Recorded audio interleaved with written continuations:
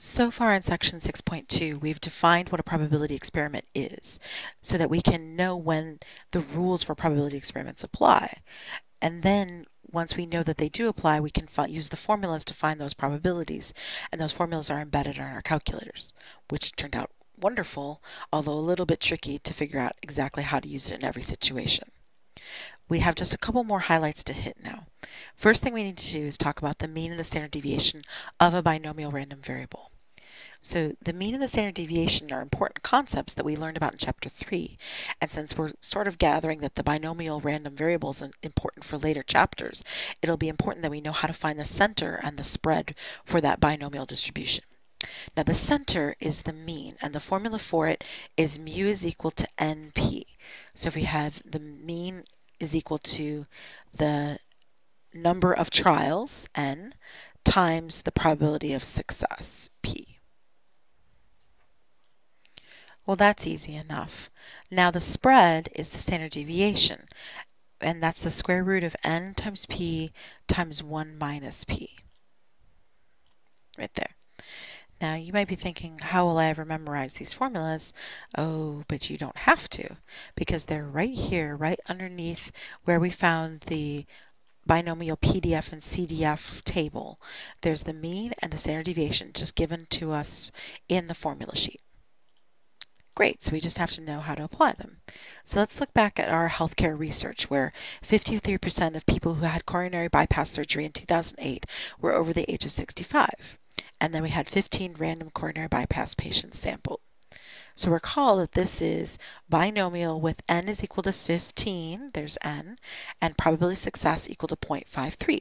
So we can use those two values to find the mean and the standard deviation and then interpret them.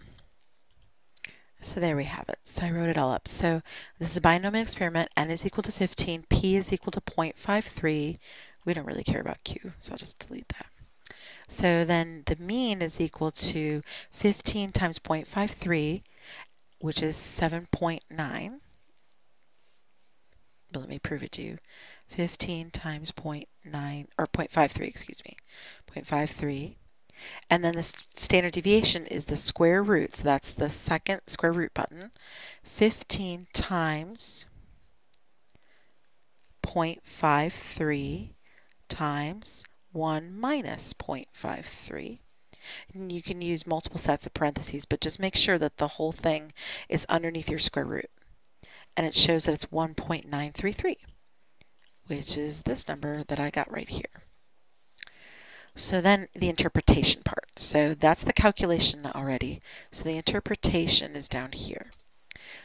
And the big difference between how we would interpret these before is before we would just say we would expect 7.95 patients to be over the age of 65, give or take 1.933. But the problem is that's kind of devoid of context. 7.95 out of how many? Out of 100? Out of 1,000? So you have to put in the 15, the fact that you're dealing with a group, a random group at that, of 15 coronary bypass patients.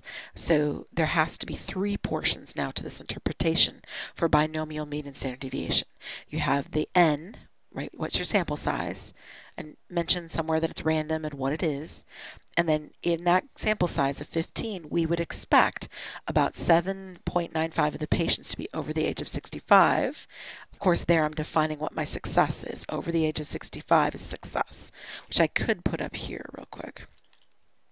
Comma S equals over 65. There we have it.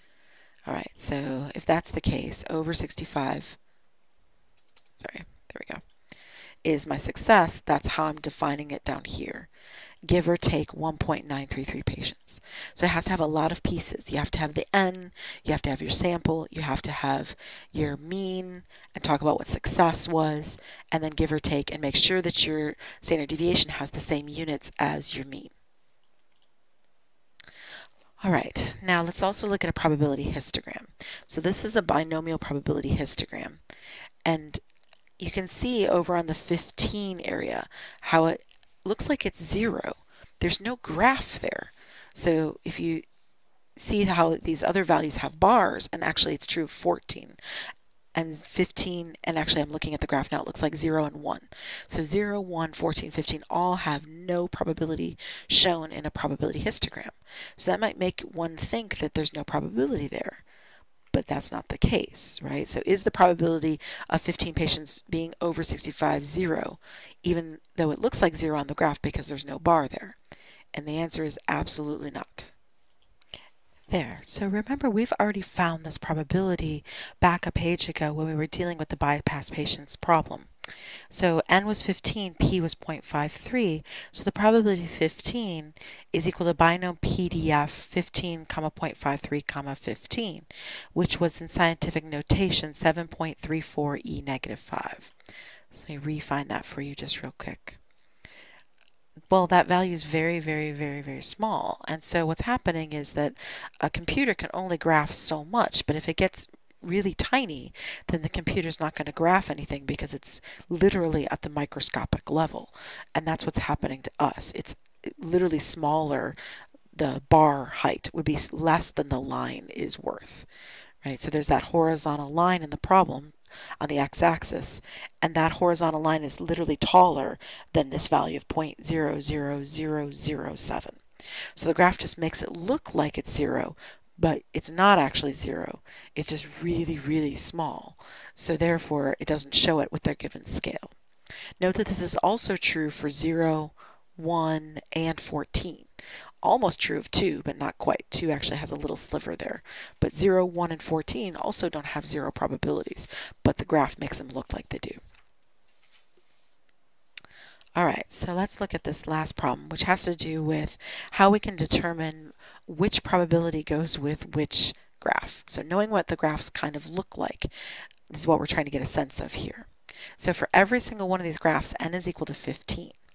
But one of the graphs is 0.2, one of the graphs is 0.5, and one of the graphs is 0.8. Now there are a lot of ways, well actually just a couple ways that you could figure this out. So let's start with 0.2. If the probability of success is 0.2, that means that in general you're not going to succeed very often. So most of the people in this 15 set, n equals 15, are going to not be successful.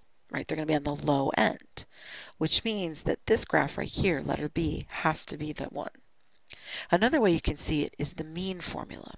The mean is equal to n times p, right? So 15 times 0.2, which would be, let's grab that calculator, 15 times 0.2, it's 3. So you can see the vast majority, that's 3 is the tallest bar right there, because that's where most people are going to fall, somewhere within, give or take 1 or 2 away from 3, 3 being the mean. I didn't bother to figure out the standard deviation, but you can see that it's got to be around there. 0.5, on the other hand, would be 7.5, because if you take 15 times 0.5, you'll get a mean of 7.5, which shows that letter C has got to be that one, right? The vast majority of people are hovering right around that middle of 7.5. And it's also the most symmetric of the graphs because 0.5 is a 50-50 shot. So usually students spot that C has to be 0.5 before they figure out which one of A or B has to be 0.2 or 0.8. And that leads us to 0.8. Well, if you have an 80% chance of success, then you're going to be on the high side for success. So you're going to be over here on the right. Another way to see it is that the mean is 0.8 times 15. So 15 times 0.8 would be 12. So that means that, and there, sure enough, 12 is the highest bar. Most of the bars are clustering around 12. So I went back in and I typed in all of that stuff. So this one, letter A, is P equals 0.8 because the mean is equal to 15 times 0.8, which is 12. And I marked it with this arrow on the graph. This one over here is P equals 0.2 because the mean is 3, and I marked that there with that arrow. Right? Another way you can see it is that 0.8 has a high chance of success, so more successes will be on the high side. 0.2 has a low chance of success, so most of the bars will be on the low side. And 0.5 will be evenly distributed. So 50-50, so the mean is 7.5, which is the balance point right here at 7.5.